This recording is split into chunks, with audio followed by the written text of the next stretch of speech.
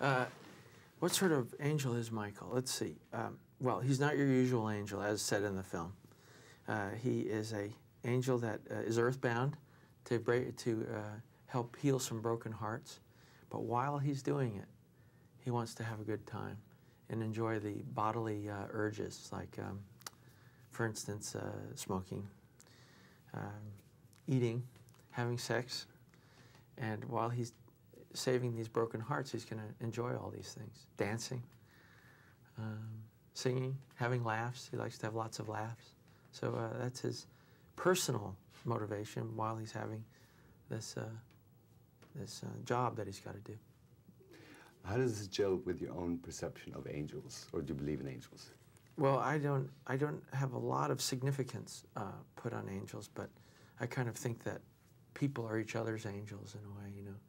Take care of each other, make sure each other does well, and full responsibility, kind of, you know. Your parents, friends, your wife, your children.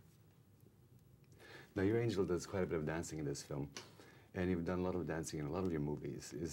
Is dancing, does it have an important place in your heart?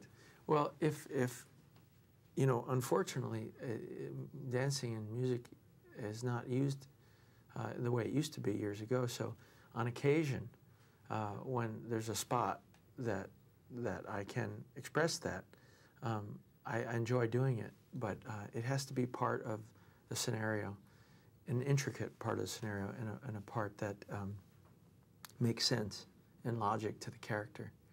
Because if it doesn't, then I don't enjoy it as an appendage or as an arbitrary idea. I like it as a very specific idea that lends full color to the characters.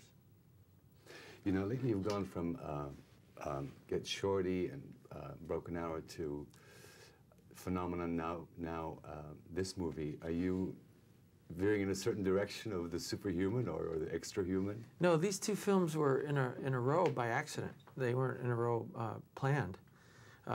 So any similarities in texture or feel is coincidental, you know. You know, you've been a major star for decades now. How much does that publicity aspect of it crimp on your personal life? You mean doing PR? Being such a big figure. Oh, I see. I'm used to it right now. I mean, 21 years of being famous. It's part of my life. I've been famous for half my life.